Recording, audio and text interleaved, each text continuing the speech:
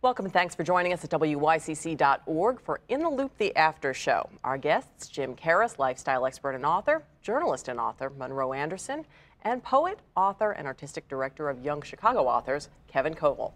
Thanks for being with us. Thanks for having us. So let's talk about sex. Now that I've got your attention, sex education. There's a proposal to revamp sex education in the city of Chicago.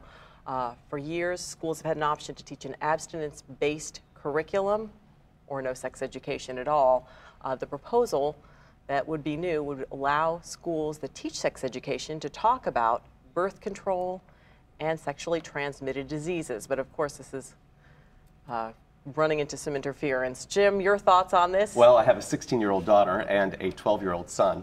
And interestingly enough, you have to educate the children. You have to let them know what is going on. But I want to bring up an interesting point. Just like my business is weight loss and fitness, the people you hang with determines your weight more than anything else. What really needs to come across is, there's the fast kids at school. Don't we all remember the fast kids? I wasn't, I was a nerd. Yeah. And I mean, then there was the slow kids. I mean, it's really about keeping your eyes open as a parent, seeing what's going on, but you gotta give kids information. They need it, they want it, it's all over the internet, and they're getting it. Let's make sure they get the right information. And if they don't get it in school, they get it off the streets from kids that don't know as much as they think they do, and so they get bad information.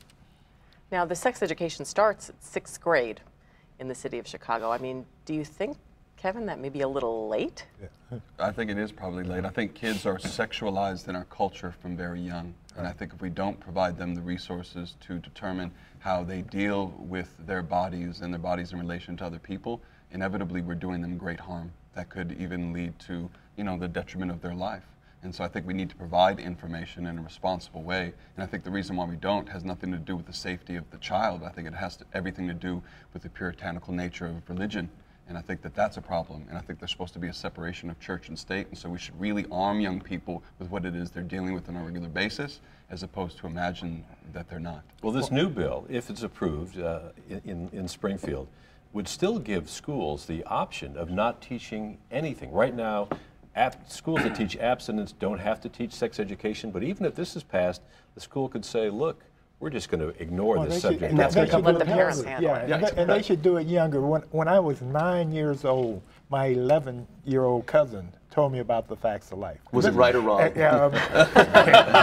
Mainly it's about condoms. But you know, this is the 50s we're talking about. So, and now, you know, it's much later, and for us to pretend like children don't know or aren't interested in sex is nuts. Right. Especially with the internet, movies. It's on every television show too. Right. I mean, every 7 p.m. television show, not the stuff at 11 o'clock at night. The early things, it's all right there. But the argument from those who support teaching abstinence only is that they say that it's character building, that it sends the message that you are worth waiting for. But there have been studies that say that teaching abstinence does not work. I mean, kids just pretend that they're going along with it while they really are victims of their own interests. And a quarter of all women are sexually assaulted.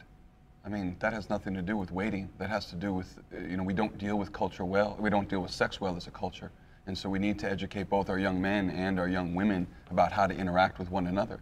And Kevin, that's a shocking statistic because you don't hear it that high because most therapists or people involved in it say the unreported amount of abuse is enormous. So why not let children learn? If someone is doing this to you, you now are smart enough, you've been educated to say, no, don't do that, no, don't touch me, or just run. Do you know what I'm saying? Whatever you have to do to not allow that to happen. There's a public conversation that allows you to say something that's happened, as opposed to keep it in, you know, these closets. I mean, we need to have this public discourse as opposed to keep kids contained. You know? And if you don't teach sex education, I assume you're not teaching about sexually transmitted diseases. Right. That's correct. Yeah. Absolutely correct. I mean, again, being a parent, there are things we've already inoculated my children with, knowing that the risk of this, you know, in discussing it, it's really an anti-cancer drug almost when you think about what you're doing with the different types of viruses that they can get. And therefore, why not make your child protected, make your child strong and prepared for this, rather than kind of say, well, maybe it'll happen, maybe it won't. Maybe it will is high enough for me to take action. On that note, we have to wrap things up. Jim Karras, thank you so much. Monroe Anderson, Kevin Koval, we appreciate your time.